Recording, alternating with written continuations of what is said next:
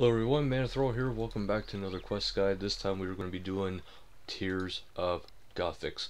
A very important quest that you want to do as soon as possible, but you do need 44 quest points in order to do this quest. So keep that in mind. Also, once you do it, if you want to keep getting the benefits of the quest every week, you have to keep up with either XP or doing quests in general. Now there's a few items you do need. You will need a rope if you have not done this yet. Also, it's a good idea to have a spiny helm with you, and you will be needing a lantern, one of the actually completely concealed in ones, which from there you'll need to cut a sapphire and actually put the sapphire in it.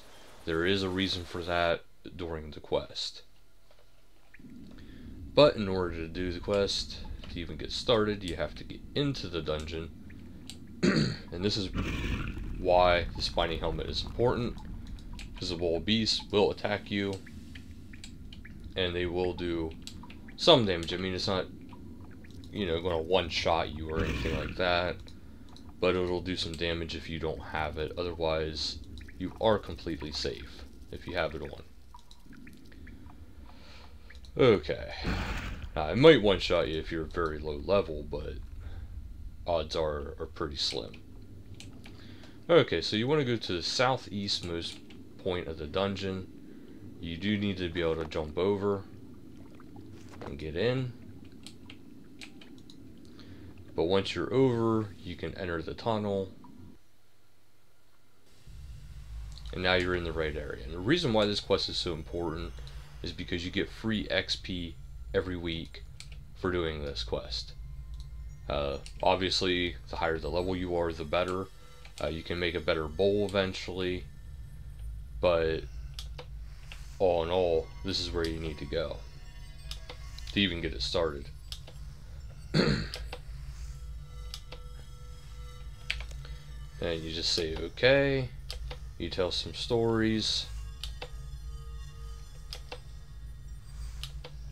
She'll let you into the cave. And of course, the green ones are the bad tears, and the blue ones are the good tears. But now she's saying you will need a bowl in order to get in and collect the tears. Sorry about that, throat's a little dry. So that means you need to come up here. This is where the lantern comes in hand. You have to use a lantern on it, not extinguish it, but use it on it. And then the light creature will take you across the chasm here, which eventually there's another quest that'll take you down into the chasm, but that's for something else at a different time. Now here we are looking just to get regular rocks here to make the initial bowl. Eventually you'll be able to make an even better one.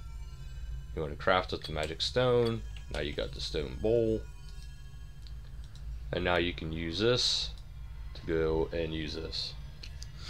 Also, it is worth noting that this weekly distraction and diversion, or D&D as they call it, the more quest points you have, the longer the duration you have to stay in.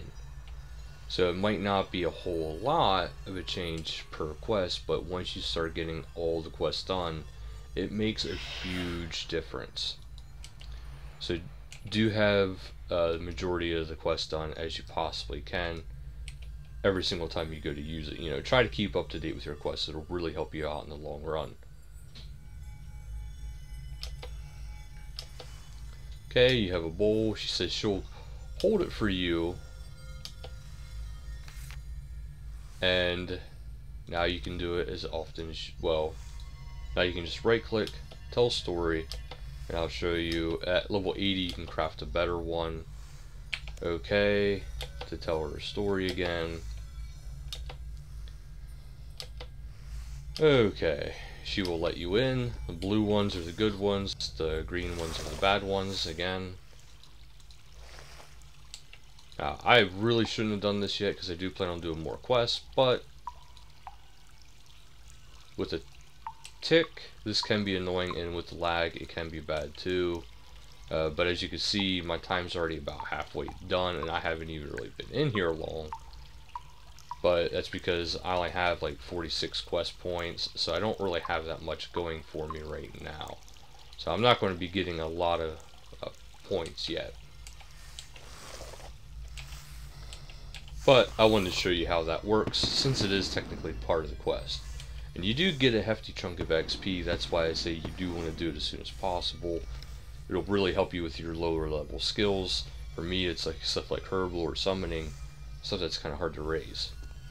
So that'll do it for this video, so thank you guys so much for watching. Until next time, later guys.